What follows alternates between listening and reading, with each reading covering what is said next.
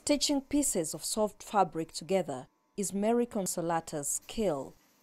Her quilting group makes hundreds of reusable pads using old clothes. Mary wants to help the millions of Ugandan girls who skip school every month during their menstrual cycles.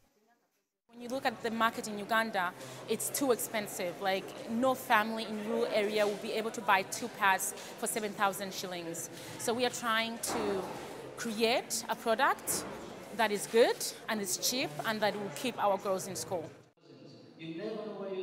Mary is one of the hundreds of young people who turned up at this entrepreneurial workshop to learn from the diverse ideas of starting up and improving businesses. The discussions here encourage jobless young Ugandans to take the leap in doing business. I came back to Uganda to create jobs, so I think that as entrepreneurs we also have to think about what can we do for our country and our youth, instead of just taking the jobs outside of Uganda, to try to keep them here and then employ people.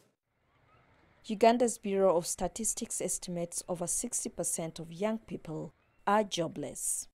There isn't enough of a support system to create a sustainable entrepreneurial spirit.